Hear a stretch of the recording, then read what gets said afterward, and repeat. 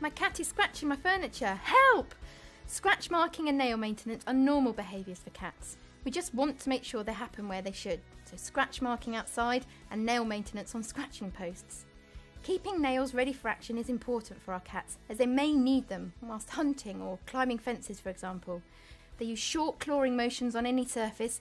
Usually it's the material and area they like to scratch, rather than whether it's on a horizontal or vertical surface.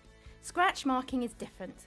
It leaves a visual and pheromone message from between their toes, which is different to facial pheromone, in areas of worry or conflict.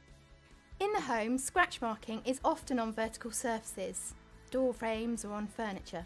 The cat stretches up high and makes a long downwards mark. What can we do about it? Clean the scratched area, and when dry, spray with Feliway. If possible, cover the visual marks and place a scratching post nearby as an alternative place to scratch. The spray may be needed to be applied here daily for several weeks. For extra support, if there are many affected areas in the home, a Feliway diffuser can also be plugged in.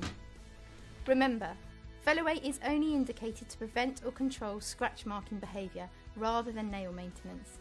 Providing your cat with a scratching post is important, as this allows your cat to display their natural behaviour in an acceptable place in your home. Choose a scratching post that is tall enough and has the right material around it for them. If your cat doesn't use their current scratching post, just try one with a different material around it. Also, place the scratching post in the area near to where they sleep, as stretching and scratching will often be the first thing they want to do on waking. Remember, Feliway should never be sprayed on a scratching post, as a cat wouldn't normally rub its face where it scratches.